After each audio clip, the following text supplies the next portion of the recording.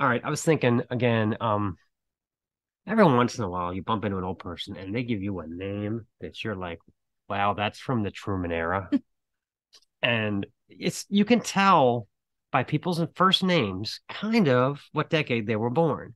So here's a few names that you just really don't hear anymore unless the person is like your great grandmother or whatever. Frida. Ah, how about like Blanche? That's the one. How about Maud? Right, you guys. Clyde. Not a lot of this is my baby, Clyde. No. You don't hear that, you know. I have a table for Clyde and Myrtle Johnson. Yeah, that's Myrtle's a good one. Yeah. How about Erlene? It's like who's the chick from Ozark? Marlene or Darlene? Yeah, anything lean. Darlene, yeah. How about Rona? Yeah, that's That sounds like someone who should have been on One Day at a Time. Yeah. how about Gertrude? Ooh. Gertie. How about Floyd, as in Mm. Floyd the Barber, which is a Nirvana song written about Andy Griffith. And then we'll close it out with Ethel. You don't get a lot of young. Come meet baby Ethel. You don't see that. It's weird, but Lucy still could be, but no Ethel. No Oh, more Ethels.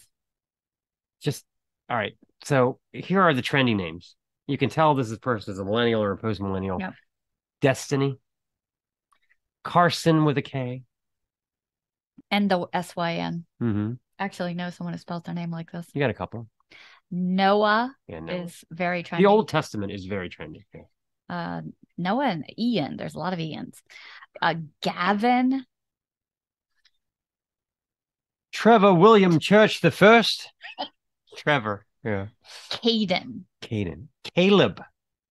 I get a call at work and it's like, like this is I think we talked about this. The new way of aggressively selling me is, hey, Mark, this is Caleb with XYZ Transportation. How's it going? And I'm like, do I know you? Oh my God. And they just want to go, well, as we discussed last week, whoa. We didn't discuss anything last week. Don't act like I know you. I don't know you. Caleb, goodbye. It's like, so I don't know what 18-year-old Caleb is being told, but that's not a very good way of selling people. No. People will call up all the time and ask for the doctor I work for. Like he's not seeing patients. Yeah. And there's like, oh, well, we talked about something or we met up or they did not. Yeah. Every time I say something to him, he's like, no. I get emails that say RE per our conversation. Mm-hmm. That's the subject. And I'm like, I don't know who the fuck you are. All right. So let's close it out with Brianna and Daria. So there we go. Those are the hot trendy names. And I just want to say, Mark is still on the list on the Social Security's popular names website. I'm number 111, but I'm on there. So might not be the most popular, but I'm still in the game, baby. This is the Snaggletooth Rock and Roll Podcast.